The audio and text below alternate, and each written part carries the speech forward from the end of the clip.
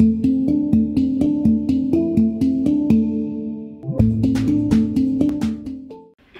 we're demonstrating once again transmission of M17, starting out in this file, which is a file that's already got M17 symbols in it, and that's filtering, modulating, and transmitting out through the Pluto SDR.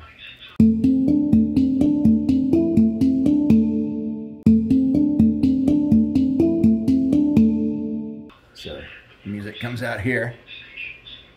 This SDR is hooked up to this Raspberry Pi running OpenWebRX and tuned to the channel that we're transmitting on. And then this computer over here is looking at the WebRX with a web browser and demodulating and receiving the signal.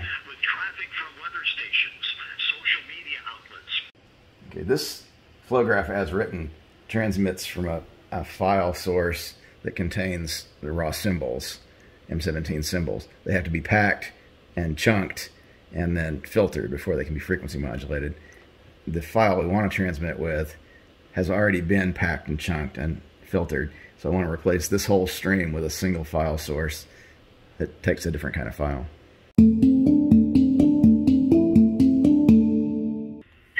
Okay, now we're listening again on the OpenWebRX. Everything's the same here.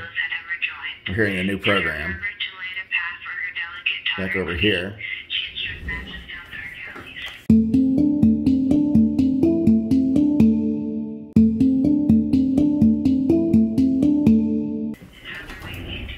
We've disabled this part of the flow graph here, replaced it with a format converter from short to float with a gain of 10,000, and put this file in place that has the FM data created from the MP3 file.